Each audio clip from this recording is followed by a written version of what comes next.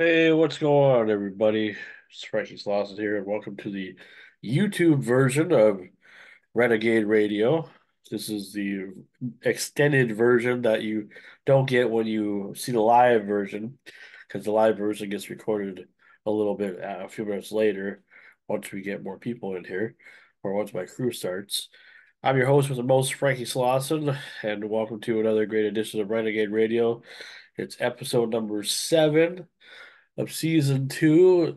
Technically, if you want to add up all the episodes that we've done total, since we decided to do a split season, uh, or 2 season split, I should say. Yeah, I was going to do one season completely, but I figure, let's just do kind of like what most people do. They shorten things up to make it more interesting, even though we haven't done a full year yet, but we're on season 2 now. We have been for the last, 6 other episodes that we've done. But this is the 7th episode of season 2, and we're technically the 23rd episode of the show, completely anyway, of the episodes, not including the special stuff that we've done or the other interviews or anything that's extra. 23 episodes officially as of today, as of Monday, February 19th, 2024. Well, tonight we have a very, very special guest. Our original guest, Vinny Berry, was supposed to be on for a second time, and we were going to do a discussion on his book about Black Bart, but we're going to decide to do that another time, later in the future, possibly. Tonight we got a replacement guest, and this guest is huge. I mean, huge. If this video doesn't do, at least 500 views, by the end of the week, I'd be surprised. That's minimum compared to what I really would like it to do. But we are getting a legend in the pro wrestling business, and this guy is not even a pro wrestler. This guy is an illustrator, a guy is a writer, wrote many, many books on wrestlers, current pop culture events, and currently does stuff for Inside the Ropes magazine, which I do subscribe to, and also does stuff for or did stuff for the WWF magazine and WWE magazine. Pretty much the same thing as WWF, WWE. His name is Keith Elliot Greenberg. And yeah, it's gonna be exciting to have him on tonight.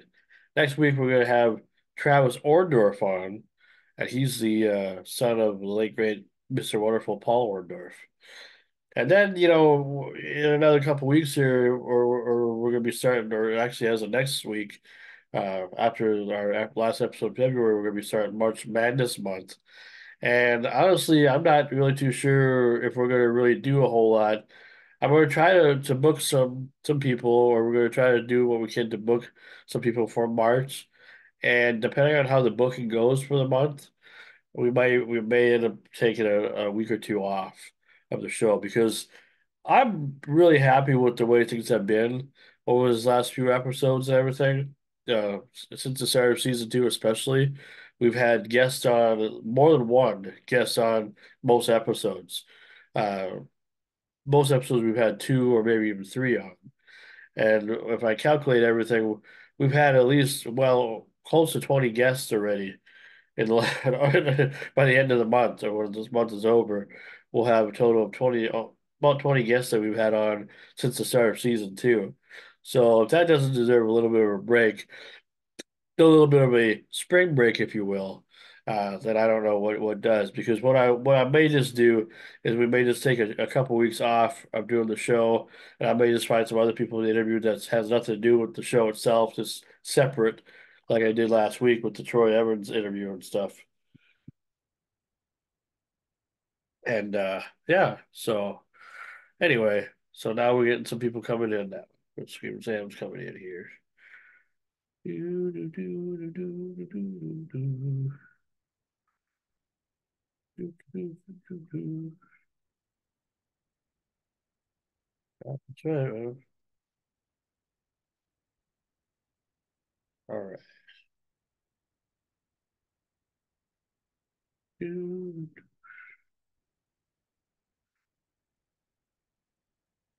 hello, hello. Yeah, I don't hear you yet. Obviously, it's still still early, but we got about 10 minutes before showtime. I just figure I'd get things started here. Oh, there we go. How's it going, man? Busy day. I was on the road all day. Oh, what were you Taking doing? Jace, I took Jace back to Pittsburgh. Uh, Okay. and just about a half hour ago, I had a meeting with our cook up the bar and the manager, and I Oh, got cut off. I didn't think I was going to make it tonight. oh. Kind of Well, crazy day. you sure let me know then if you need more time, it would have been all right. Yeah, but I did everything in time. Okay. Speaking of Yeah. time, look who's back. Or if you can see her, okay. No, she can't. She has to turn back her audio on there. Mama T. Okay, I think I Hey, figured it out. Oh yeah, who's How's that? everybody doing? Hey, long time no see. How yeah, you been? I thought you died. Jeez. No, I'm just Well, kidding. no, that it wasn't me. I wasn't the stabby or the stabber, so Oh, it's all okay. good. You just see No, the surprise. You're like, oh my God, what the hell happened? I didn't do it. It wasn't me. I swear. Of course, we shouldn't really joke around about that, but it is what it No, is. It was a I right? serious know. thing. Hey, I know what Yeah, happens when that shit happens. Believe me, I've been yeah. through it all. It takes everything. I mean, they don't even understand what they did. Like they have no clue. Not Yeah. Just only that, but the money it's involved and the the the, the pain it puts against the bar. I mean, I've been through it. People shooting and outside the bar, inside the bar, and just I know that's why I felt for you, man. Know what Well, it's like. yeah, we were never thought it would have happened here in a small town, especially like McIntosh. That's Right. a surprise for me because I didn't think that'd ever happen especially at Bob's Bar, sort of peaceful town and everything. right. There's It could happen anywhere. so One asshole. Yeah, there's yeah, That's it. crazy people here. one Yep, that's asshole. all it takes. That's all it takes. One asshole. Yep. I'm looking Yep. for a picture here. I'm actually trying to see if I can set up my background on this one too. So, Yeah, your audio's kind of still a little scratchy though, or it might just be laggy because of the internet maybe. So try to work on that if you can, yeah. because it's Well, still. I'm not really talking much. So, it's lagging, you said? Well, it just kind of like it makes a little crunchy sound, like an audio crunch. Yeah, yeah, this Look at computer Captain actually Crunch. has a shitty mic. It's got a shitty mic. See, it Like, sounds all right to me. well, it depends on what she's doing. Well, hey, yeah, I get to use this next week. Can you see that? Oh yeah, okay. I think I've This is seen just Bob use it temporary. before. Okay. Yeah, he decided to change the vocal booth into an actual booth for the radio show and for like his radio show and for the podcast, he said. Oh, sure. Yeah, that makes sense. I'll get the live here set up here. Well, hopefully you're able to look up some information on Keith. I mean, he's a well-known Oh guy my in pro goodness. wrestling.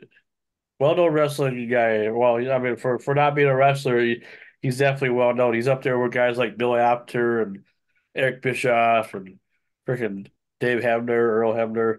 For the people that don't get enough credit for the things that they do in the industry, he's like the modern day Dave Meltzer. And if you know who that is, you probably don't know.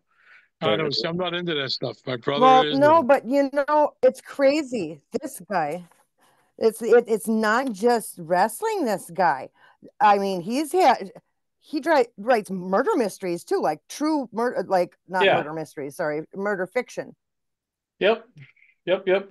Oh, where did I think I got it? And that surprised Did I me get it? because I Let's didn't see. know that he did more than this, that. I thought he was just wrestling related. He also works for CNN, but he doesn't want us to talk about that part because that's all that's his private deal. He does something for CNN once in a while, that's like. good though. But we want to talk more about wrestling. We want to talk about his books. Talk about whatever you want to talk about as far as the stuff that he's done.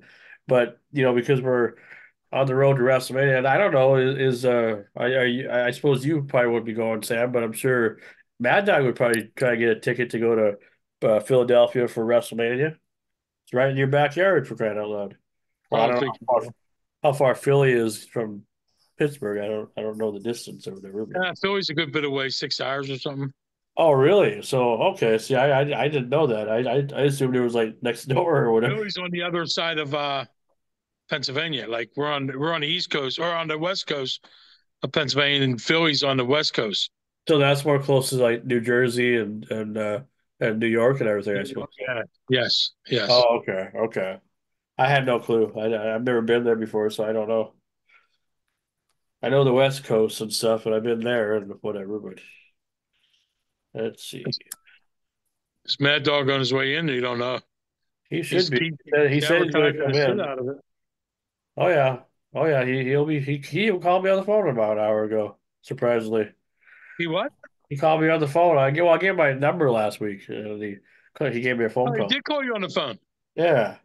What did he have People to still say? do that? Yes, people still do that. What did he have to say? No, Or is that private? he was just he was letting me know his weekend that he went to the he had a Midget wrestling? midget wrestling and then he had the comic stuff going on. Had a lot of fun last night, so he Yeah, didn't see, get before he wasn't, when he was heavy, he wasn't doing anything. Now he's starting to get out. He's starting to do shit. And Yeah, well, that's good though. That's really good. He said he had a chase, or he was either chased by a midget or he had to chase a midget. One of the two. They took his hat or something. I'd like to see a video on that. I think Tony's really excellent on these wrestlers, man. He knows they seem to like him on that shit. He asks the right questions. Yeah, well, I can, well, I won't say anything on camera here because I hit the record button, but maybe off camera or maybe I'll call you after the show's over and talk to you about why our the person that we were going to have on originally, well, tell you why it's not happening. Because We've got it's a private chat. yeah, well, I know, but I probably said too much already since I hit the record button. Oh, it's about one of us, right? Yeah, but it's not you. It's just the sudden interest, I guess. People love to.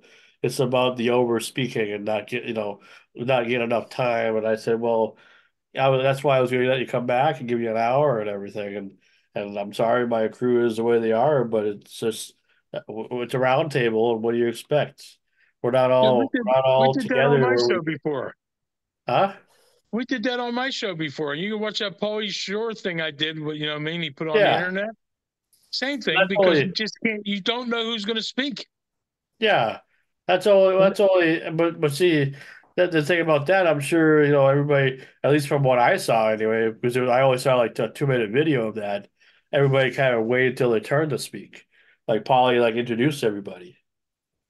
Right. That's the way we should do it. I mean, I told you that from the beginning. Yeah, I Like know, that, but like that one I just show. don't I Well, just don't believe that's gonna the one show you did with what's his name? It was you and John. Yeah, You guys made a mistake by talking about Tony in the beginning. How yeah, he steps on people and shit. You shouldn't do that because you know what I'm saying? He might get pissed off. yeah. I mean, I don't know if you care if he quits or not, but you Well, know, yeah, and that's why I try not to be. I try to be careful with what I say a little bit now because I just in like, fact, I told Tony, he said some things. I'm like, dude, don't say nothing on the internet yeah. unless you're gonna, you know what I mean? Speaking Well, of which, sometimes I'll say things or whatever, and I don't even realize that I'm saying it until I look back on it, and it's like, oh, okay, that's what was said, because it's like you're in that moment. Sometimes, ever been in a moment? Sure, you have. Yeah. It's like sometimes you just say things, just to say things. It's not because you're Right. trying to get anybody like mad or whatever. Because Mad Dog knows he talks. He overspeaks a lot. We don't Well, have to because tell him that. first of all, he's not professional in this shit at all. You know, what I mean, he's never No, done this before. no. Just like when he me did his either. comment, huh? Like when Well, he did, Me, yeah. Because when he did, what I believe is that even if we were together in a room or whatever, I would believe that he would still do that. I think we all, like even if we told him, not to do that, I think he would still probably do that. I don't think it would make a difference. see, he's a lot like me too. He forgets everything he's going to say, so he has to say it or he loses it. I do But that he all. does research, and you I guys, do that all night. eh, I forget what I want to say, and then I try to get a word in, nobody lets me get a word in. So, That's like right now. I'm just talking over you. well, it happens to me all the time. I mean, I guess I'm the low one Yeah. on the pole. I'm the low No, man on the totem pole. no, you're up there. You're one of the higher ones. You're next to me on the pole. Which Uh, sounds kind of, I bet you I'm higher. well, Oh probably right wait, now we're higher. talking the totem Probably. pole. Never mind. What were you just smoking on? All right, kids. Calm down now. Okay. I'm I think we're excited. good. I'm back at school. Let me send you guys the link real quick and then we'll go from there. I don't know about you guys. I missed my Monday nights. Yeah, well, You we guys miss having probably you on were too. That's why going. I'm gonna do a nice little introduction for you and introduce you. Oh, And it'll be yeah, this is nice. I mean, John Roberts won't be on obviously because of the funeral that he had to go through today. So I missed something. he yeah. He's been losing a lot of friends, kind of like how Sam has lost some friends and all that, and it seems like Anthony has lost a few too. One of his buddies' father passed away from actually from Brooks here or whatever. So he was in Oh, Deep River, and I think he was in Brooks. He said he let me know if he'd stop by, but I don't think he's gonna stop by. I haven't got no calls or nothing, so but it's not a big deal. Doors unlocked if he does or whatever, or maybe it's still locked. I don't know. I don't remember if I locked it or not. But anyway, so we're gonna start the show and with who we have right now. Whenever Mad Dog gets here, he'll get here. Hey, what's up, everybody? Welcome to another great edition of Renegade Radio right here on Facebook here with the crew that never stops crewing, where we're just keeping on cruising along week by week by week, doing one great show after another. It's almost like now, how can we top the previous week? It seems like. Not that we're trying to or anything, but hey, any improvements that we can make for ourselves or for the show itself is a good time. Well, I'm your host with the most, Frankie Slauson. We're on season 2, episode number 7, and I'm with Screaming Sam and Mama T, and eventually we'll get Mad Dog in here as well, and Antique Man, whenever he gets in here. But He's on his way. He's on his way. tonight we yeah, got he's on his way. okay. Tonight we have a big guest. I mean, this is a when you talk about the totem pole, as Sam was talking about earlier on, this guy definitely is on the totem pole when it comes to knowing how to write good stories, knowing how to tell a good story, uh, knowing how to talk about the things that people care about when it comes to pop culture events, or most of us that love pro wrestling. He's one of those guys that will talk pro wrestling, whatever is going on in current events. I don't even know what we're going to even bring up. There's so much stuff we could talk about when it comes to wrestling currently right now, and it's not just WWE related stuff. It's everything. It's AEW. It's Ring of Honor. It's all the stuff that's out there. You don't just follow just one thing anymore. I mean, maybe back in the day when he worked for WWE, he was kind of forced to just focus on just that level of wrestling. But now that he doesn't anymore, he can kind of branch out, and I'm sure he does. Anyway, his name is Keith Elliot Greenberg, and as far as I know, currently, the magazine that he does work on is the UK magazine that's only available in the UK, but they did make it available in the States, but it's only online only, as far as I know. You can't really get it in stores unless it's in Chicago for at the Pro Wrestling search store in Chicago. Inside the Ropes. It's a monthly magazine. It almost reminds me of the way the WWF magazine used to be, where it's just cool articles about what's going on in wrestling, pay-per-view results. What's the main stories? What are some of the old stories? These guys go. It's a whole big crew that they have overseas that go through the archives of wrestling. They'll even go through stuff like that's in the past, like 30 years ago. What year was it? It was 1994. A lot of things happened in 1994 in the world of wrestling. So that's kind of the focus on Phew. attention right now. So anyway, it's pretty exciting to be able to have him on tonight about 6:30 here, Keith Elliott Greenberg. But speaking of somebody big on the totem pole that making their long awaited return almost almost what, a month and a half later. The last time she was on was the season two premiere, and hasn't been on since because we thought she died. But she Well, didn't die. She's still the around. It's rumors of my probably death, the rumors of my death have been greatly exaggerated. that's by our good friend Neil Carlson, right? Won't go into Yeah. that. Yeah, won't go Yeah, into let's that. not get But into anyway, that. yeah. But anyway, welcome back, Model T.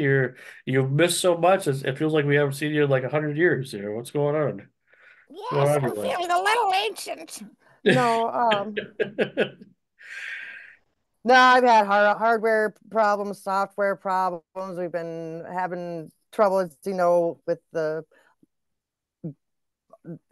being open certain hours because of certain things that happened here in town. I won't go into detail right now because that's a long story. But no, I'm back now. I lost my phone. It was one of the major deals, and I don't have Wi. I didn't have Wi-Fi here either, so that was one of the major things. But now we got our Wi-Fi back, and I've got my laptop, and Bobby's setting up the studio here. He's gonna have a booth just for podcasts and radio shows. So Oh, cool. the process of that, and waiting for my car to get out of the shop. So yeah, I've really missed you guys.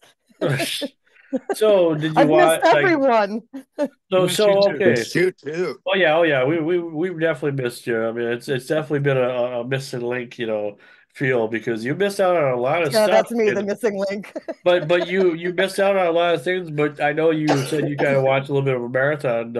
What do you think of some of the stuff that we were able to achieve in the Oh short my time that you were goodness. gone?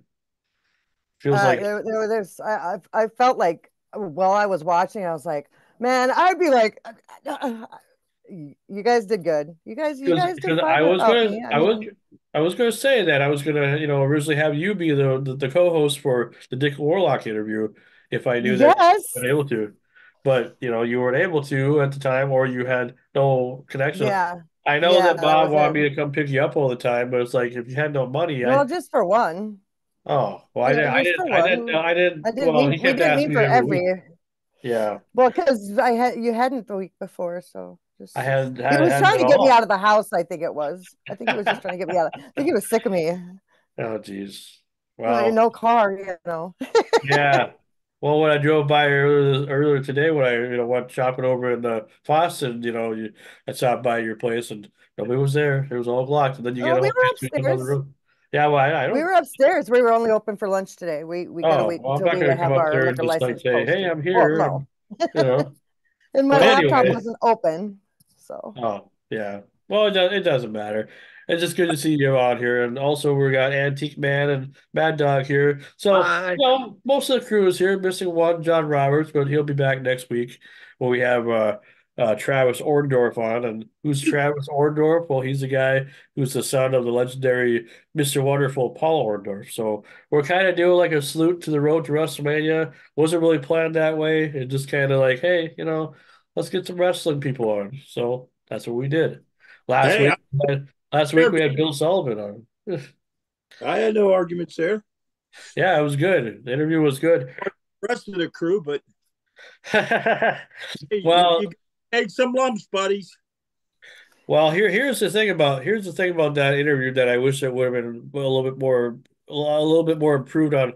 Not on our part because we did what we were supposed to do. We asked questions and stuff. He was kind of a short answered person. Like a short answer guy. I've had many interviews in the past where sometimes you'll get some really good questions. Even when I used to write down questions and stuff back in the day, and you only have so many questions that you want to ask, and the rest is just more like whatever comes up or whatever.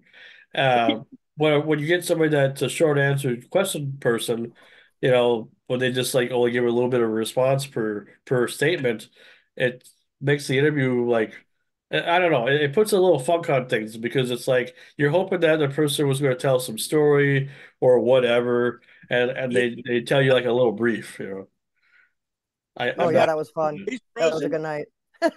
Yeah, and I mean, I think maybe it'd be different if we were like in person and all that stuff. But I've seen other interviews where he's been on shows for like 2 hours just talking and stuff. So maybe it's just maybe he's just sick and tired of talking about it.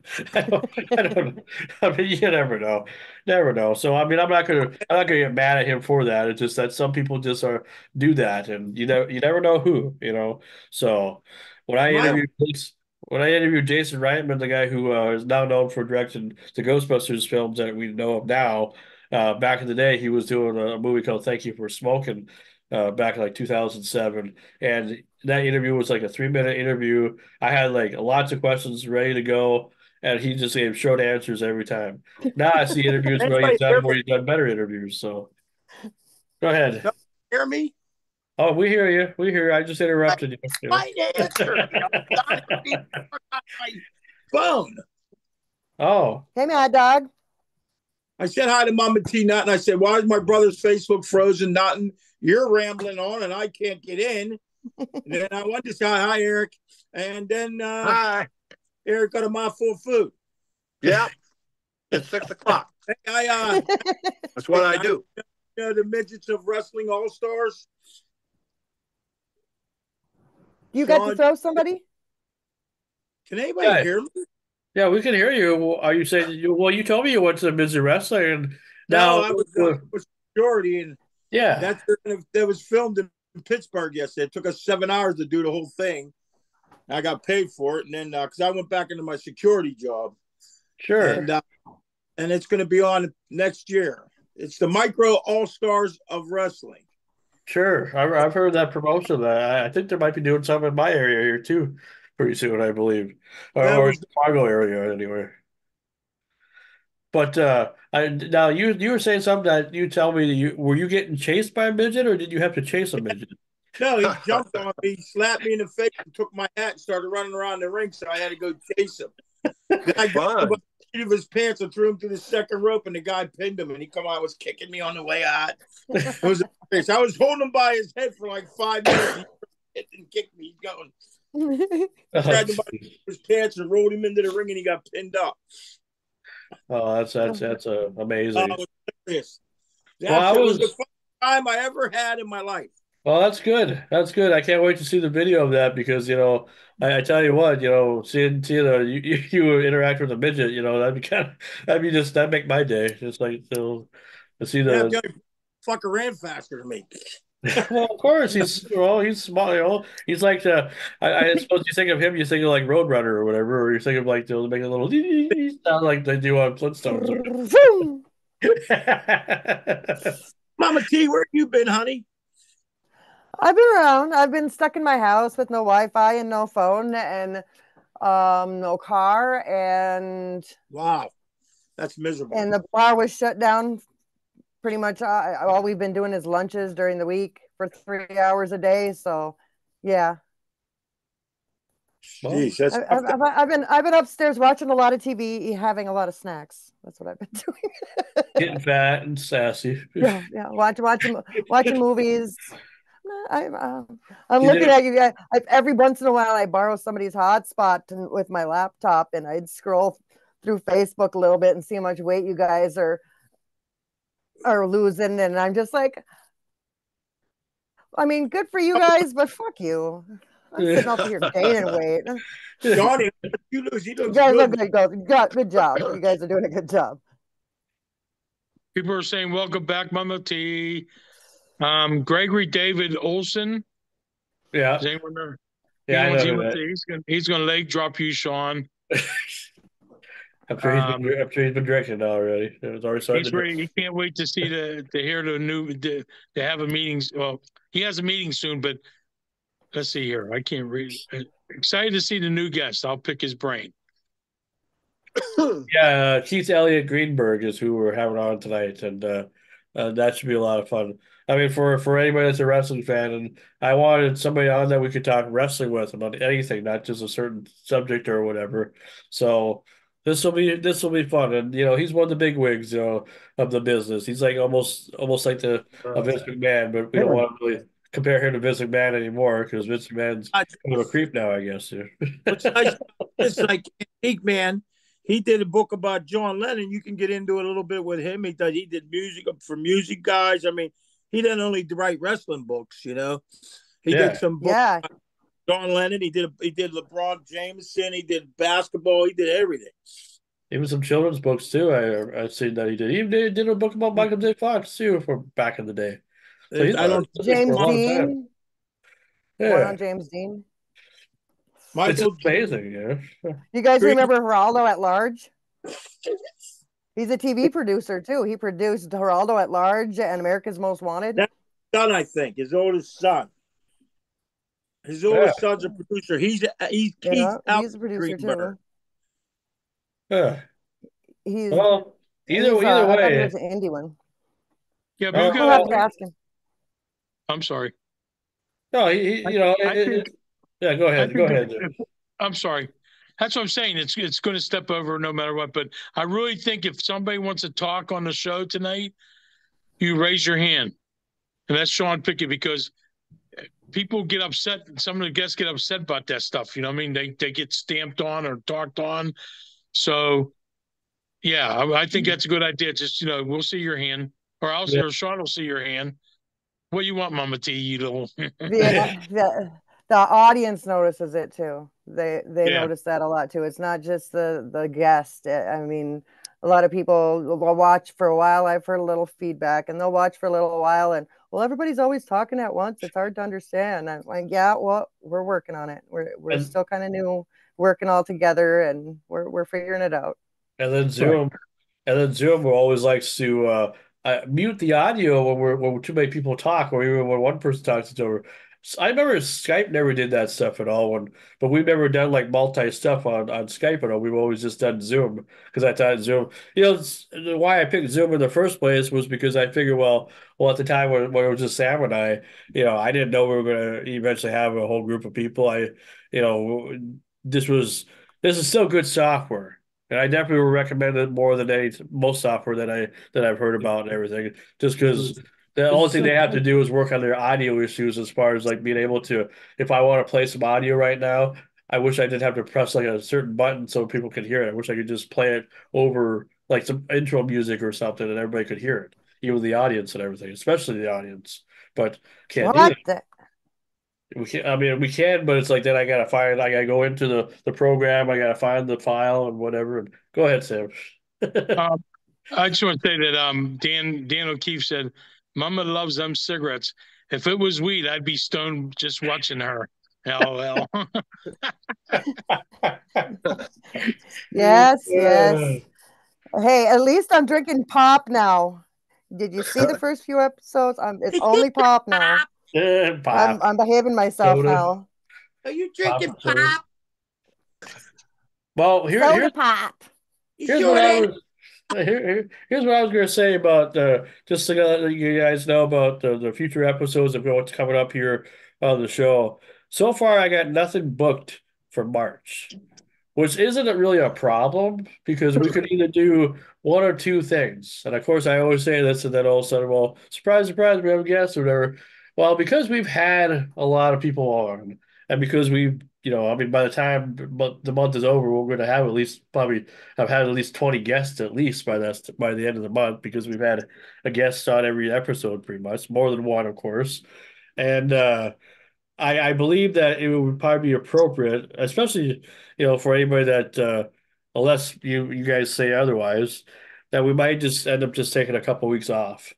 Take like a little early spring break, and If come I can, back like in the meantime, I'll call you. yeah, or whatever. I mean, we could might plan some extra stuff later or whatever. But like as far as the show goes, we could take a breather for a couple episodes, because I feel like I'm kind of running out of like creativity a little bit. I'm getting into a little bit of a slump because just like we've been doing this all every week, and we've been doing really well. But I think it's time now. I think after next week, unless otherwise, we'll probably take the first two Mondays of March off and just do like a spring break and then come back mid-March. Go ahead, Mama.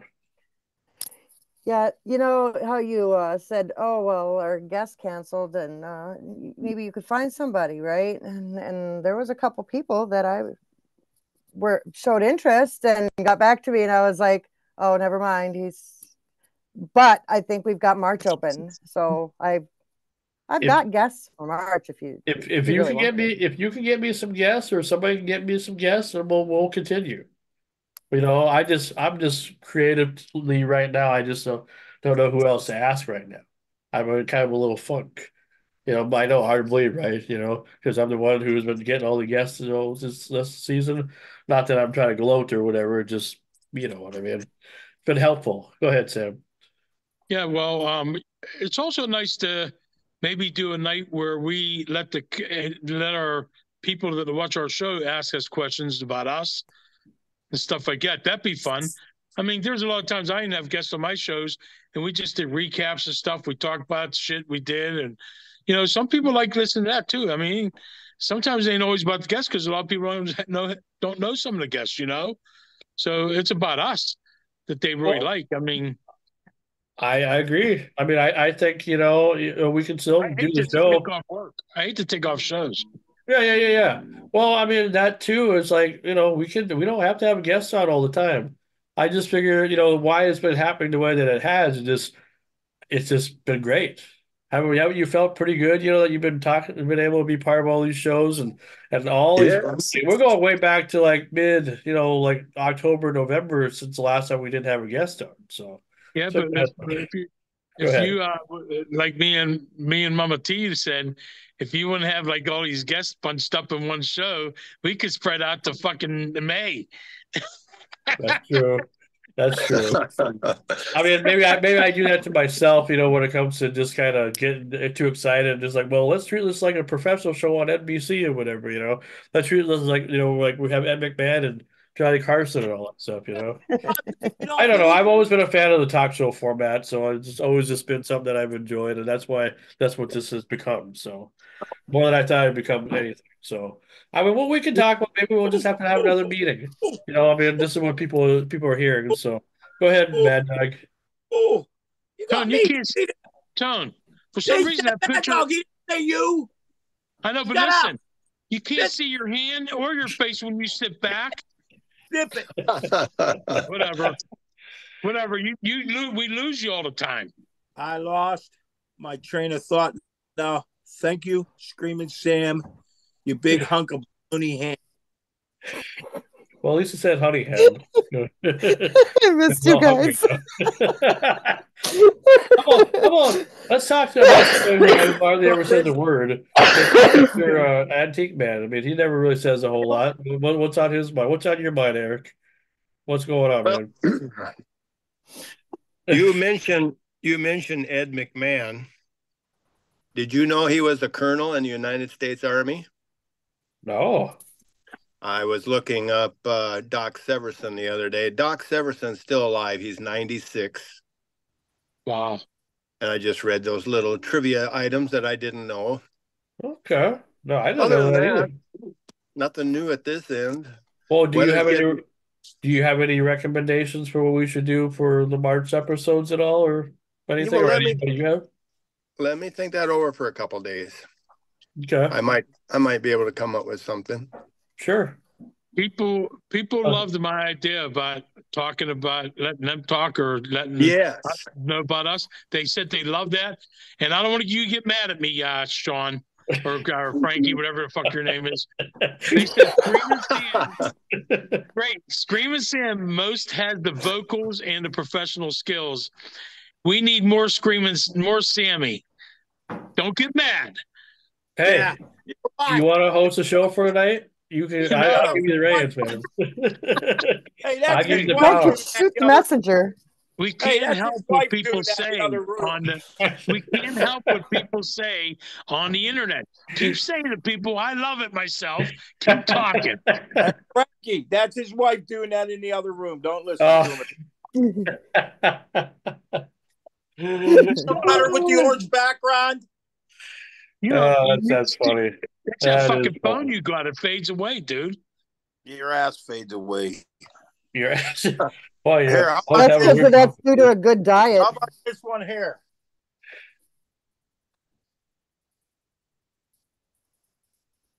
They said Get we better. need a That's night of. better. I ain't gonna say no more about me. I'm not gonna. You'll read them later. Yeah.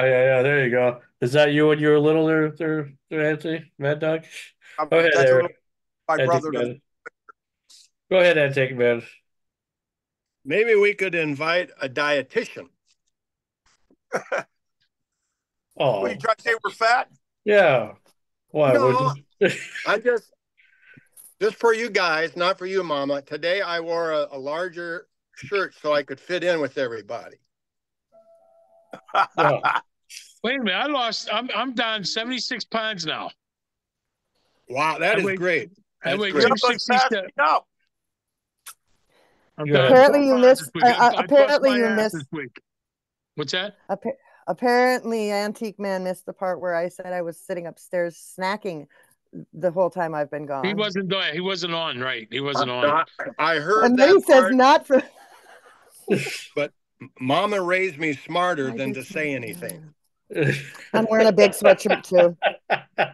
Too late. Too late, Eric. You already said it. Yeah, Too late. well, it's just nice. Just so this is what people want us to have more discussions like this. No, I'm not. It's all good. I gotta be positive about everything because like I said, this is a great group of people, but we have everybody on. It's like it's magic, and now that we got Mama T back and everything, now we're just missing John Roberts, but we'll have him back on next week.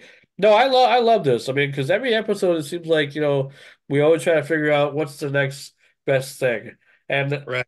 I just feel like I don't give you guys enough time to do segments or talk at all when we only give you a half an hour to do a segment and then all of a sudden we got a guest on for another hour. Then it's like, boy, that takes up most of the time. So whatever you want is I'm willing to lower the guests if need be, so it doesn't always have to be like that. It's just that it just worked out this way. That's all. But we can go back to the old format if you want. Keith said, "What the fuck? Antique Man is thinking of Anthony Lutz and John Lutz, fat ass brothers." LOL. Listen, motherfucker. I don't know if you heard, but we lost fucking weight. I lost 76 fucking pounds. My brother lost over 100. Shut the fuck up. Wow, screaming Sam has you screaming I still dog. love you, Jesus. though. I still love you. Yeah, hugs and kisses. Oh, good God. That's funny. The fans Well, love this, another I'm 50 sure. pounds and you can fit in the fucking Volkswagen. Yeah. Wait, wait. He said, "You want to fit back into it?" He said, "My car." Yeah. Oh my God. I fit in it now, Right. believe me. That's funny. That's funny. He doesn't say much, but when he does, man. Yeah. Yeah, I fit Stop in it. a I'm getting Volkswagen. old. I fit in a Volkswagen right now, perfect. Had I not lost 76 pounds, you wouldn't be seeing that Volkswagen in the background because I wouldn't have bought it. There you go. That's a motivational machine then. I love that. Wait. I love that car, dude. That is my Yeah. best Well, I vehicle like I it think too I have. because it reminds me of my car too. Even though I don't have a Volkswagen, but it still reminds me. All right, guys, our guest is coming through here. So Remember, folks, wait, put your hand up and Sean will call us because it gets too crazy. yeah, Yes, school we got a teacher. number here. I don't know who's that. I don't know if this is him or if this is somebody else here. Who else would it be? Well, I mean, because people can call in too if they know how to. I don't know. We'll see. Number doesn't look familiar, but that doesn't mean much. We'll see what he goes on cam anyway. Uh, so I told him 6:30. It's only 6:28, so he's probably going to be precise on time. He's Sure. early, whoever he is. So anyway, yeah. So we'll figure it out. We may just decide to do like another meeting. Maybe we might have to talk about that. Just do like a updated meeting. Like, hey, let's plan some fun stuff. What do we want to do? For a future Let's do it. episode. Because I think that'd be a great idea. I think after we get done with next week's guest, and if you guys, because I'm willing to stand by and you guys can figure out, who you think would be great for the show. Just as long as they're entertaining, as long as they've done something in the world of entertainment. That's all I ask. I don't want you interviewing homeless people and said, "Oh, what's the homeless word on the street this week?" It's like we don't want. What about porn stars? I have to ask. Wow. I have to ask. No porn Hey, stars. Well, here he is. Here's our guest of the week. How's it going there, Mr. Keith Elliot Greenberg? How are you, sir? Hello. Hello. Hi. I heard you guys discussing me, and then I realized I had to press OK to enter the meeting. I thought you're familiar with Zoom. You're the Zoom legend. I I always see. should be. Well, we're excited to have you on the show, sir, because I'm excited. My crew's excited. You're definitely a legend in the business, and I'm not just saying that just to say that. I'm saying that because you've done so much stuff. You've been around for a long time. You wrote books about all types of things. I don't know how you have time to just breathe, let alone just to live your normal life. But we appreciate the fact of having you on the show. We're Renegade Radio. I'm the host, Frankie. We kind of started this idea back in the end of August of last year and kind of just grew into something exciting.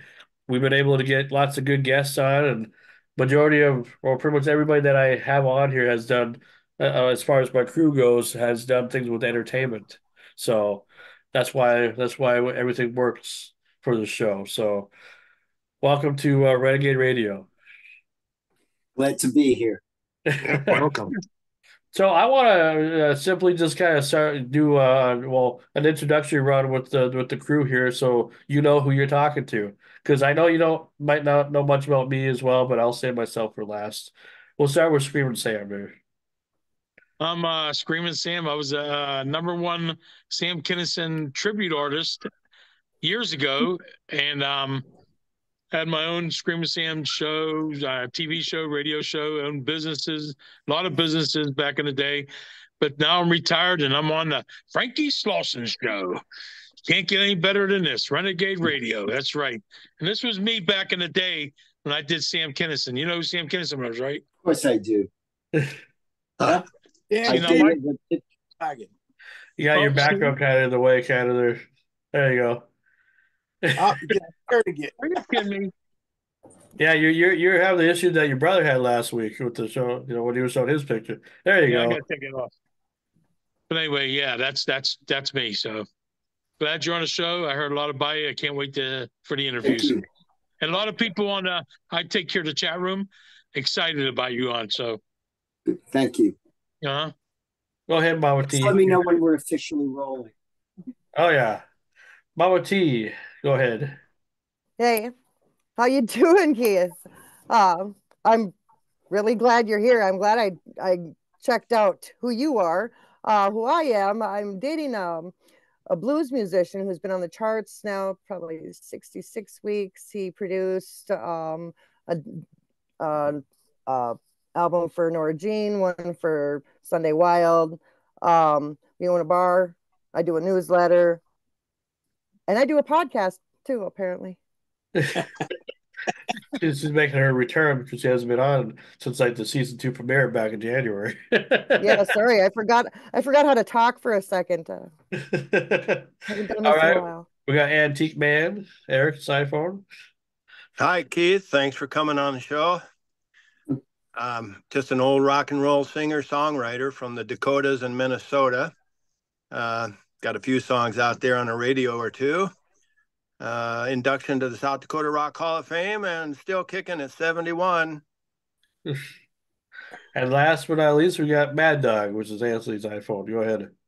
Hey, Keith, I've been waiting for this all day. I was a professional wrestler here in Pittsburgh for 18 years. I only wrestled in the church halls, and I couldn't travel out of my zone because I had kids and a wife, and I really didn't want to make it a profession, but it got pretty hot and heavy. I wrestled the likes of Nikolai Volkov, and I did the Bushwhackers and in the church halls, My mentor, I don't know if you know him, his name was Lord Zoltan, Ken Jugan.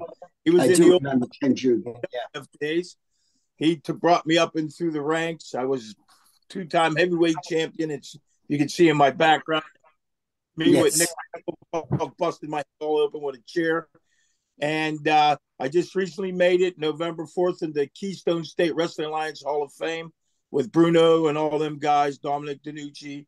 I was inducted with Guido Mongo, who was another guy who trained me. I remember him. Yeah. My daytime, Tatry is his last name, right? Tatry? yeah, Yeah. yes. He just passed away recently. He was supposed to be at the production, but I've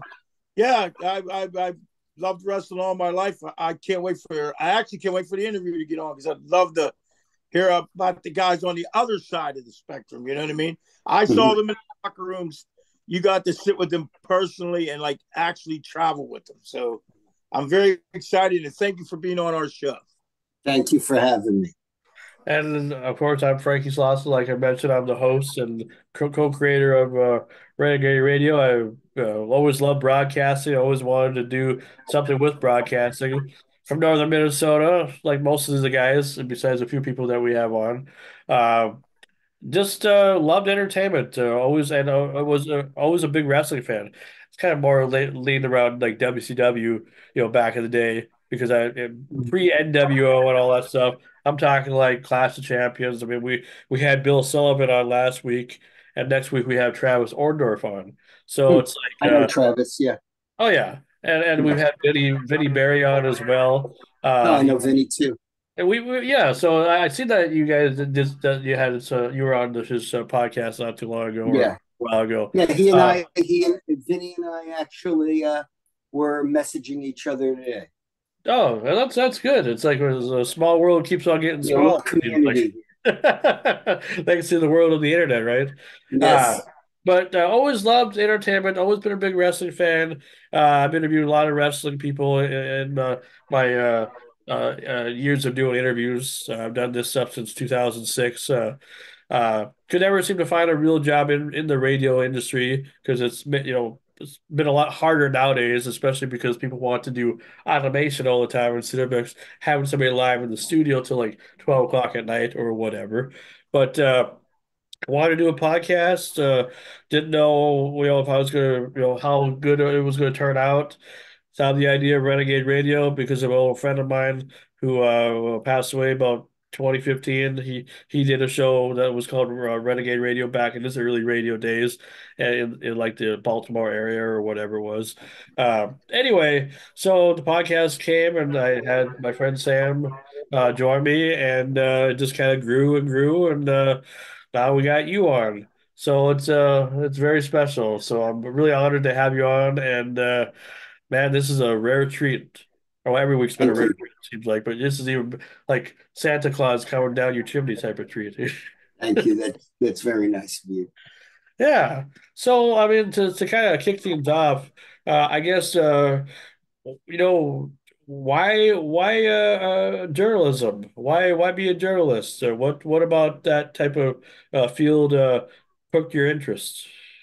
Well, I don't know if I fell into it. As a kid, I wanted to be an artist, and I didn't quite have the discipline to draw things to scale. I remember as a teenager taking some art classes, and I enjoyed my writing classes. So I'm like, well, I want to do something creative, and maybe I could make a living doing this. And by the time I was 19, I was generating income selling articles. And so I was like, okay, people will pay me to write. I guess I'll keep doing it. Maybe I can actually, make a living doing this. And and now it's been 46 years.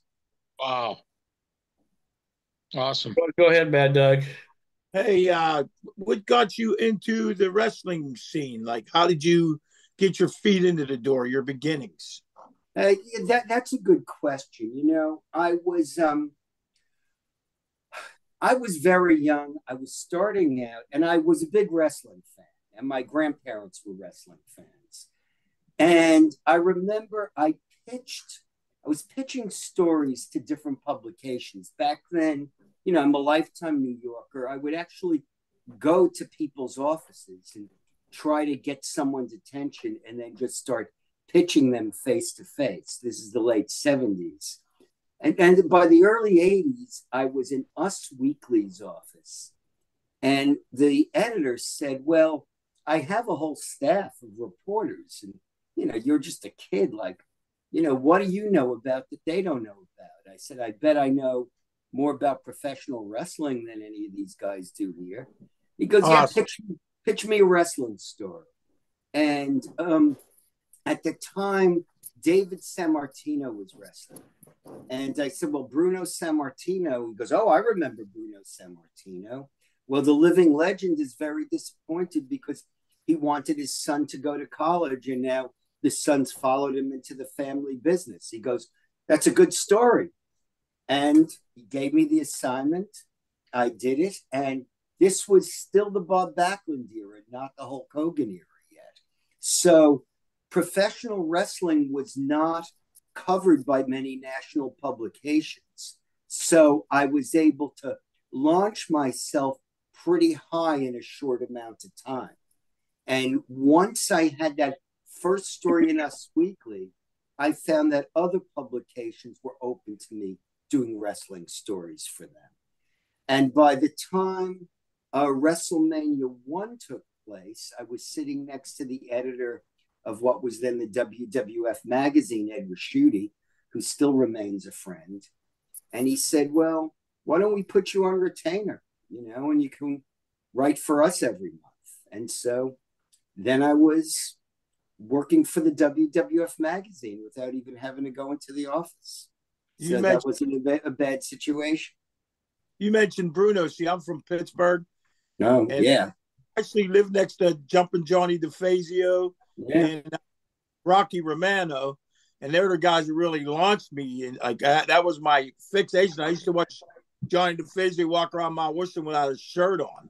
No, Johnny DeFazio wasn't he a high official in the union in Pittsburgh? Yeah, and that's why he could never really go on the road. Yeah, he was in the Steelworkers. He was the president of the Steelworkers Union. Right. Yeah. Yeah. So that's why we never saw him outside of Pittsburgh. But anybody I meet of a certain age who grew up in Pittsburgh, he's one of the first guys they mention. He was awesome, man. He was such a great guy. But that's all right. Anybody else want to go a question before I know about 300 more? I love this guy. Go ahead, Mama T. So I'm going to steer it away from wrestling just for a second because I was a wrestling fan when, like in high school and stuff like that. But I was more of a writer, a reader. My English was my favorite subject too. I wrote some short stories. They never went anywhere. I do this the newsletter now. I noticed you've got some nonfiction murder stories out there. Do you read? Are you a King fan at all? I am a Stephen King fan. It's funny you say that. When my oldest kid, who's now a filmmaker, was in school, he was reading Stephen King books in fourth grade. He brought it to school and got into trouble, and I had a confrontation with the teacher about it because I felt it's reading, it's expanding your mind, it's creative, and she felt it wasn't age appropriate. And there was some disdain on both sides that never quite faded. But I mainly enjoy nonfiction, and I have written a number of true crime books, and of course have worked in true crime television for many years. Yeah, the Caffey family was one of them. What was it? Yes, that's right. In Texas, yes. Yeah. Did you write any children's books? I've written many children's books. They're all nonfiction. Yes. I will let someone else go because I could just talk about books and murder mysteries and murder fiction forever because I sit and watch that stuff on TV, and it's probably not good for a woman in a relationship to be watching so much Snapped, but I don't know about that. A lot of women love true crime. For some reason, that seems to be the audience, and I don't know if it's that women like to make themselves terrified or whether they like to feel, hey, I thought my life was messed up. But then you meet people who were victims in these stories, and they also watched true crime. And dozens of times people have said to me, I can't believe I'm being interviewed for a TV show now, and it's my life that people are going to be watching. I'm just a regular person who fell into a bad situation. So, well, I think some of it might be the woman might feel like, okay, I can see where that murder is coming from. Yeah. you can. I mean, look, everyone can understand perhaps the motivation to do something extreme, but it's that tiny percentage of people who act on the impulse, and that's what makes it fascinating. Awesome. Well, thank you. Thanks for talking to me. Okay, When you well, invited me on the show, I'm supposed to talk to everybody. oh yeah, well that's what I figured because I've seen a lot of the interviews that you've done, and man, I tell you, yeah, it's almost every outlet wants you on. You must be Well, I that know about special every. guy.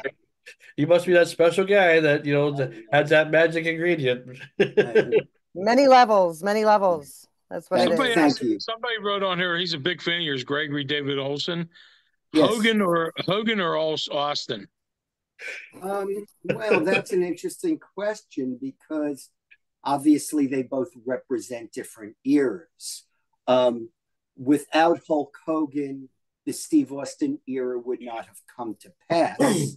But of course, Steve Austin was able to embody a lot of the angst of society in a more adult way and in a way that Hulk Hogan didn't, and make himself relatable to an edgier audience, which was something WWE desperately needed at that time because they were in some ways being overshadowed by what was going on in WCW with the NWO. So I would think that the average person who experienced both eras, unless they were a child during the Hulkamania era, they would probably, relate more to Austin because he like where we were talking before about true crime. He acted on impulses the average adult was supposed to, contain. But that said, they both have had their virtues. Then both eras are very valuable in the history of the industry. Go ahead, Yeah, Doug. the Austin era brought in the Hill actually being clapped for instead of booed on all the time. Right, Austin yes. face of wrestling by coming in as a heel and giving everybody the finger, and everybody loved him. And that was right, unheard it's interesting because you're talking about Hogan versus Austin. One of the reasons it was so necessary to anoint Austin was because over in the NWO, Hogan had become a villain. And as much of a beloved hero as Hogan had been, now he was hated just as vehemently. And so he was taking the concept of the All-American Idol and turning it upside down. And so were it not for Hogan again, the Austin era would not have been as enjoyable. So on two levels, Hogan is responsible for what Steve Austin became. And that's no offense to Steve Austin, who, as we all know, is incredible. Two together. I never put them two together like that. That was awesome. I like that. Well, I mean, if you go back to your ECW history for a short time there, Austin did an impersonation of Hogan that people had talked about before. He did an impersonation of Hogan, and he did an impersonation of Bischoff, and it was very edgy stuff. And it worked perfectly on ECW. And if I'm correct, Austin might have even been injured while he was doing a lot of that, but it was so good you couldn't look away from it. Because he was mad at Bischoff for firing him because yes, I think he was fired via FedEx. Yep. That's a classic story that a lot of people know. I mean, they talk about it. Well, now that doesn't happen. Like now, maybe you get fired by text, but back then, or tweet or whatever, right? By breakup text. Ain't that the truth? What was I going to say now? A lot has been going on in the wrestling world, as we all know, and we're not going to bring up, the stuff that everybody keeps talking about. But what I want to talk about, I didn't want to talk about. No, I would expect you to because you probably have in other formats, and that's okay We want to talk about. Well, I mean, the reality is, I don't know anything. Fortunately, I Yeah, yeah, don't yeah, know yeah, yeah. anything that everyone else doesn't. Sure, sure, sure. And that's why, like I said, I was, the only reason why I brought it up is just because I want to talk about this other story that is going on in it's a wrestling story. It's, and I see it being more of a work than an actual, or it could Oh, be a feud. Rock and Cody. Yeah, yeah, yeah, yeah, yeah. I believe something's going to happen at WrestleMania, that this whole thing with The Rock joined the Bloodline. I think I hate to piss off a lot of people that are really excited about it, but I think Rock's going to help Cody win. I really, really Well, think. look, we don't. You mean like Mike Tyson did when Steve Austin won the title from Shawn Michaels? That's possible. I'm not a booker. I've never aspired to be a booker. I enjoy being a fan. And I enjoy being surprised. I know that people are pretty fired up, and they're talking about it quite a bit. And the ratings have been very good, so they're doing something right. And I remember, now I can't even remember which event it was, but it was an event that involved the bloodline. And Roman Reigns was at the press conference. It was either WrestleMania or it was, SummerSlam. And, Roman Reigns said, hey, this isn't fast food. Like he was trying to convey the fact that this is long term storytelling, because Sure. this is the good stuff. So that's the attitude. This isn't fast food. Like what you see on SmackDown or what you saw as a press conference isn't the end of the story. And No. maybe WrestleMania 40 won't be the end of the story. But we're watching and we're interested and we're not turning away. No, and I mean that's just the whole thing about it, because the WWE, I mean, I feel like, especially now because of all the stuff that's been going on, not just because of all the crazy stuff, but I'm talking how hot wrestling has become as a Mm. whole. Like it's Right. become And the there's two pandemic. companies. Yeah, yeah, yeah. Yeah. And you got competition. You got AEW that's, doesn't that Right. remind you of WCW? Like, In many ways. Look, how, I wrote a book about indie wrestling that came out in 2020, right? Which ends with the launch of AEW, and then I wrote a book about pro wrestling in the time of COVID-19, and so I've been a witness. Like even though I've been working in the wrestling business a long time, I'm not only doing nostalgia. So I have been a witness of this evolution that keeps unfolding. And every time popularity phase is going to end, it keeps going and it takes a new turn. And I think competition has a great deal to do with that. Competition is good. Competition keeps people sharp. It gives talent an option sure. when the talent makes a choice, whether that talent is Brian Danielson or Adam Copeland going to AEW, or Jade Cargill and CM Punk or Cody Rhodes going to WWE. They feel they've been respected by both. They generally they feel they've been respected. They receive the best offer, and they're excited to prove that they can make the company they've chosen better. And Absolutely. so, as fans, we're the beneficiaries of that. Yeah, and that's the thing that I was going to talk about too, because it's like we are getting, like, the best reward, because a lot of people back in the day, would always talk about wrestling, it's they'd say the F word to it, which word I'm Yeah, talking, right. and it's like, Yes, and it's not the yeah, F yeah, yeah, word. yeah, yeah, not the swear word, but a different word, that rhymes with Right. rape, Yes, that's right. yes. And I'm glad you call it the F word. Yeah, yeah, yeah. But I mean, I mean, there's a lot that goes into it that people don't realize, Like I've interviewed a lot of wrestlers and people that are in the business, and they've told me stories upon lots of stories. I've even had me and Gene on a couple of times back, Mm. many years ago, before he passed. And, wrestling's an interesting thing. I always thought, one of the things that got me interested in it back as a kid, it's just these larger than life people, who, whether they're rich or not or whatever, they all have a goal. They all want to be the best at what they're trying to become. Right. So, Right. They all want that championship. That's the thing, is that, you think, oh, well, it's a predetermined sport. So, the promoter determines the champ.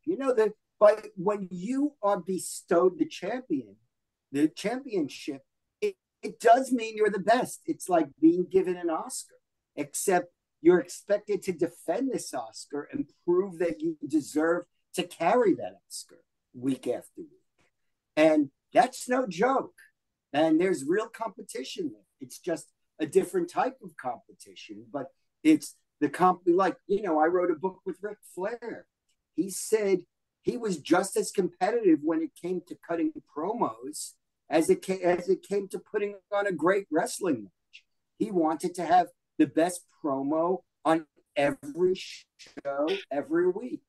And, that's a strong ethic. And that's what these men and women have. And that's what they display. And that's why they come across as larger than life, because they are exceptional. And the average person can't do what they're doing, as a guy like Mad Dog can attest. yeah. Well, what I was going to say too about that was the fact that okay, like everybody deserves their spotlight in the sun. But sometimes I think the spotlight gets sold on the same person too much. You know, Mm-hmm. and sometimes that's what backs people away from loving the sport of wrestling. Like you're only focusing on a very short list of people instead of you're forgetting about the roster that's doing the house shows and stuff, and they're the ones that Yeah, that's very true. jobbers and whatever and But you blah blah can't blah. blame the fans if they're being exposed to the same people in a prominent position week after week. So it's pretty hard to keep track of. Like, look, I was at the Royal Rumble press conference, not press conference, press junket. I had a great conversation with Julius Creed of the Creed brothers. Oh, That guy is a charismatic guy.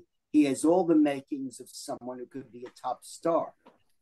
I was talking to Chad Gable, the guy who's literally an Olympian. Even Otis has, a stellar amateur background and is a great character.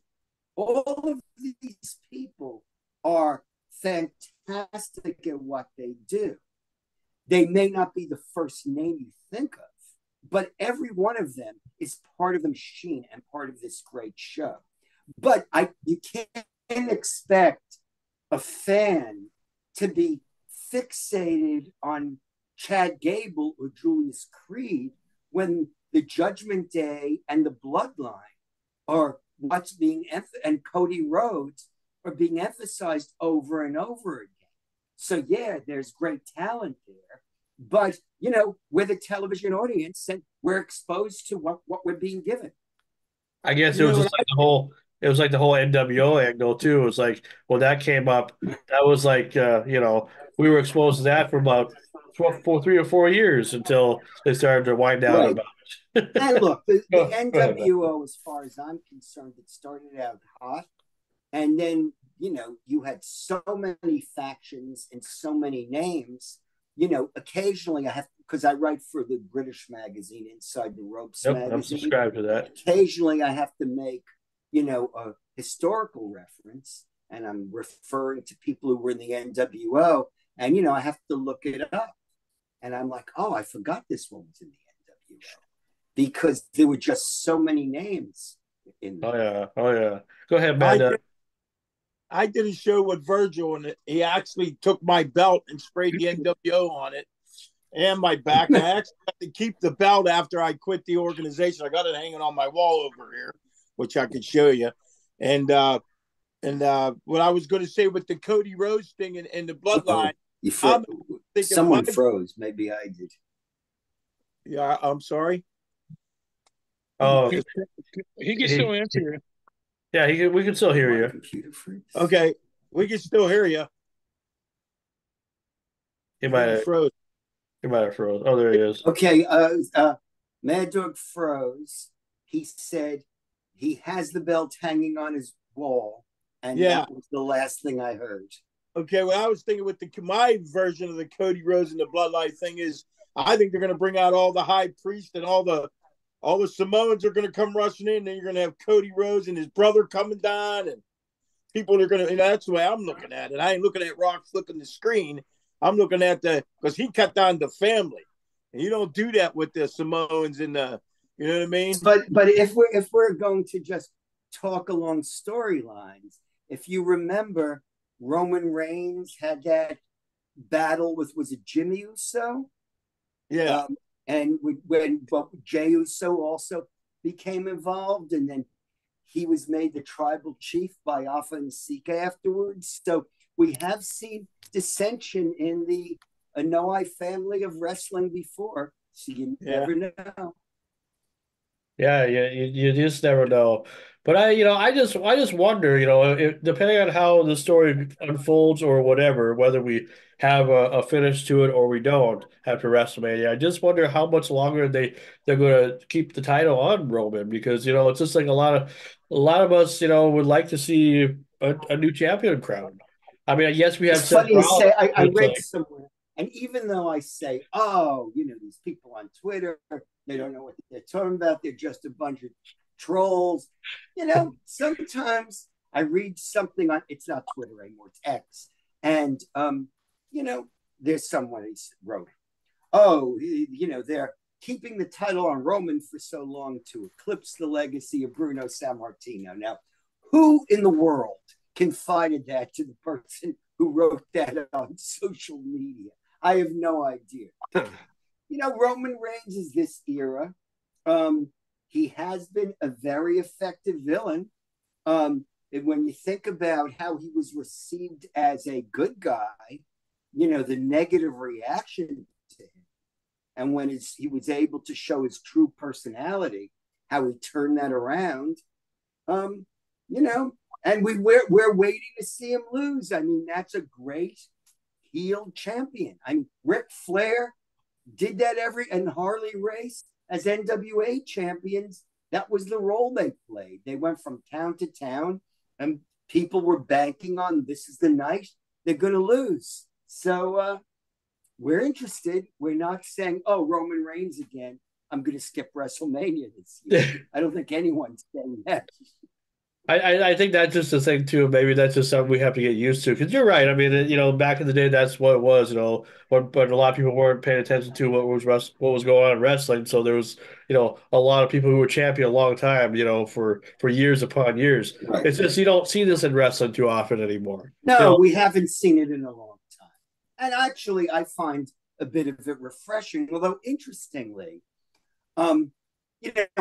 MJF was champion in AEW for over a year. Yeah. And right before he lost, he wrote that, what was it, Players Journal, that online website where the athletes write their stories. He did a story on there, and he admitted that MJF fatigue had set in. And again, he's 25, 26 years old, maybe he's 27, but he's a young guy, and he grew up in an age where there weren't long-time champions. So, perhaps he understood that even with him carrying the mantle, that people were starting to get a little tired of that. And it was, he essentially said, time to pass the torch for now. Sure. Yeah. You got any questions, Mad Dog? Now's your time to shine. The book you wrote about John Lennon. Let's get away from wrestling just for a second. And what inspired you to write about him? Well, it was actually assigned to me by Mike Edison, who was my editor he's an author as well at Backbeat Books. He assigned, and we were also friends, and we still are. He had assigned the book to me. But I was very interested in the death of John Lennon. And I remembered when it happened. I was 21 years old. And I'd actually saved a bunch of articles because, there wasn't an internet back in 1980. So I saved all these articles and newspapers and special editions from the time John Lennon died. So it was, I had it. I had that file, and I wrote it from a very New York centric perspective because John Lennon had become a New Yorker. A lot of people moved to New York and they never accomplished that. You always have a feeling that they're ready to leave if something goes wrong. And he seemed extremely committed to living a New York lifestyle, given the limitations that he had. And so I think New Yorkers took that very personally. And I feel I was able to convey that story from a New Yorker's perspective. I also included the perspectives of the doctor in the emergency room, and the Ed Koch, who was the mayor at the time, and the first police officers on the scene. I spoke to all of those people, and the guy who ended up becoming the disc jockey, who was who at the time was working for a local radio station, and so you had a sense of how people were impacted. Nice. Go ahead there, Mama T. As long as Mad Dog gave us a segue back into your non-wrestling, I was really curious about your experience in researching all the stories you did on murders and stuff like that. Did you ever find out more about the human psyche than you wanted to know? Did any of it I don't ever know if bother I you? think Or? I always knew. I mean, I think there's certain people that are just either they're warped by their experiences or they are just wired wrong. Like, I think many people can relate to when they were growing up, there'd be a family and say there were 5 kids in the family and 4 were perfectly behaved, and then there was one crazy one who was always in trouble in school and later in trouble with the law. I mean, that might not have been genetics. It was chemistry, perhaps. It's pathology. And so, that's the burden on the parents because they're stuck with a kid like that. And, but I am intrigued by, if you're the bad seed, what happens to your life? Is there anything you can do to get off of that runaway train? And, I'm also intrigued by, I don't know if it is, if you're psychotic or if you're a sociopath, but it's like not having the mechanism to really understand that what you're doing has impact on others. Like no empathy. Like, let's say I'm in a relationship and I want to kill my partner. Well, if we have kids together, that means my children will grow up with a murdered mother. Like, that's not good for children. So why would I want to do that to my kids? But if you don't have a mechanism for empathizing with others, you're not thinking of your kids. Like my friend just did a story where he murdered his friend and he wanted it to appear that he didn't do it. So he didn't want to find the body. He sent his wife and child in to find the body. So his 5-year-old daughter walks into a house and sees a man she regards as her uncle shot to death. So this guy, not only did he kill his best friend, but he had his daughter, he instilled in her this trauma of seeing this guy murdered. And then on top of that, her father ends up being the murderer. So he really messed up that kid, aside from the crime. And I don't know how someone gets to be. Kind of sounds like Once Upon a Time in Hollywood. Yeah, which is a great movie, isn't it? Yes. His ninth, he's doing 9, then he's doing 10, then he's done. If you don't know this about the Sharon Tate murders back in the late 60s, by the way, for all you followers who don't know about that. I do. This is a good buddy of mine. This is my friend Greg. that I grew up with. He wanted to be a part of tonight's episode, so because he knows a lot about you, Keith, about what you've done in the industry, and he's a wrestling fan as well. And Greg has a lot of knowledge in the as a you could call him a wrestling historian as well. So Greg Yeah. Olson. Well, Greg yeah. Olson. Okay. Yeah. Okay. Yeah. So Keith, I watched a lot of like documentaries, and Keith is always there. He knows basically back in the 80s and 90s, the business was completely different. That's why I brought up the Hogan and Austin thing.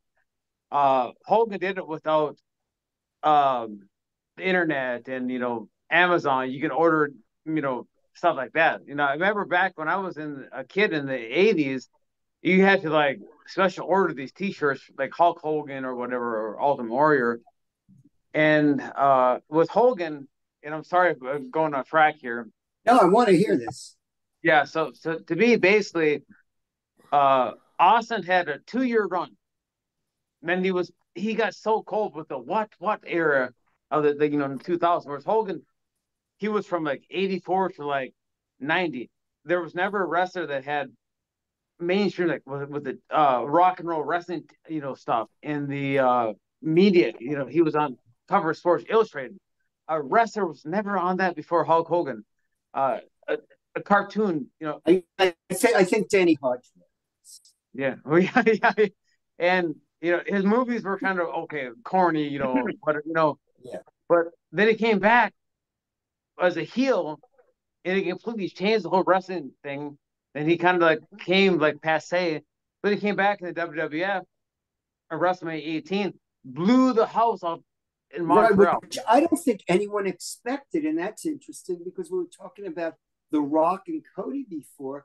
It was, Hollywood Hogan versus The Rock. Yeah. And everyone was expecting Hogan to get booed and The Rock to get cheered. And I was there in the Toronto Sky Dome. And there you go. The fans were so into Hogan, they essentially booed The Rock out of the building and welcomed back their prodigal son. That first lockup when Hogan pushed him back, and he looked at the crowd, he was like this. He knew it. It's like crazy how it works. They were both professional enough to know exactly what was transpiring.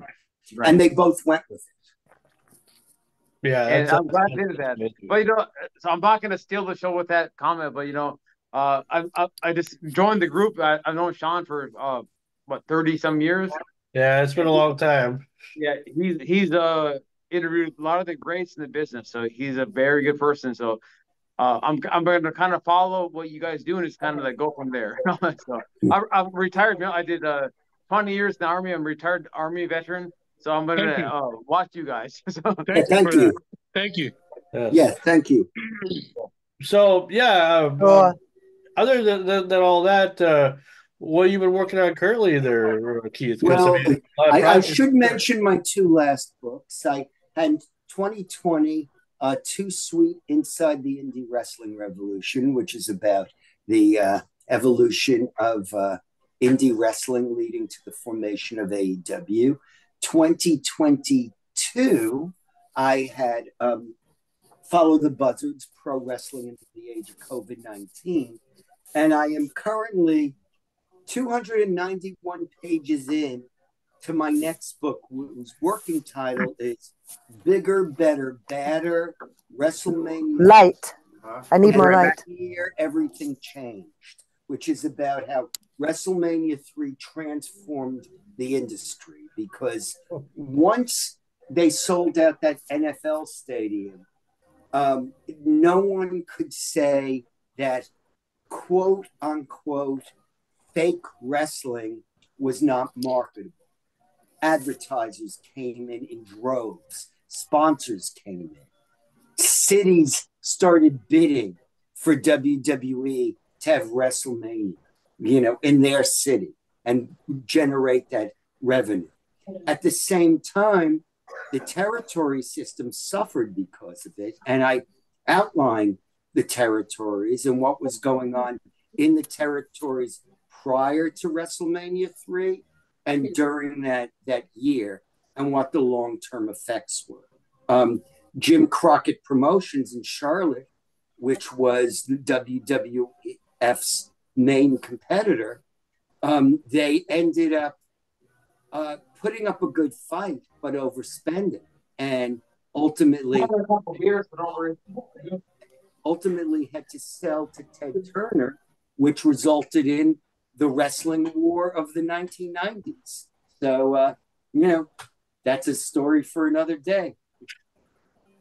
Well, we appreciate having you on there, Keith. I don't want to take up too much more of your time, but for people that want to know more about you, how could they do that? They can find me on social media. I'm on Instagram. I'm on X, formerly known as Twitter. I'm on Facebook, although I'm right around that. I'm pretty close to my friend limit on Facebook, but people can find me on social media, and as long as you don't insult me, and, I do have people who seem to enjoy just bashing me on social media. Oh, geez. Trolls. Yeah, Go ahead, Antique Man. Go ahead. Bad dog. I'll take care of it. Yeah.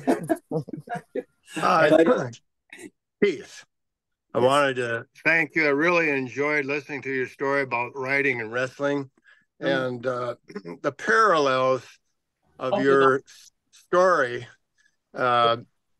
regarding competition and success and perseverance really applies to everybody and everything. But I really enjoyed your story. Thank you. Love Thank it. you. Love it. I also Bye, like your bye. gimmick name. Now you see my picture. Yeah, there we go. That's great. Wow. Yeah. Well, we appreciate having you on. And again, thank you, Keith. I mean, this has been a real honor. Really, I'll never forget this. Pleasure for me too, as I think you could all tell. Oh, absolutely. We Absolutely. loved you, bro. A lot of people love you. Thank you, man.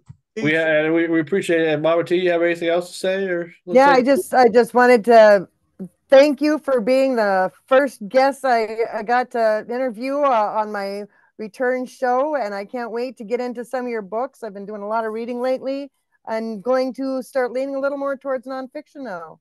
Good. Thanks to you. Till the next time, Mama T. Absolutely. Next time. And I think this is where we'll end it for this week. So Okay. we'll see you guys all Thanks. again for Renegade Radio next week, right All right, here. good night, everybody. Good night, everybody.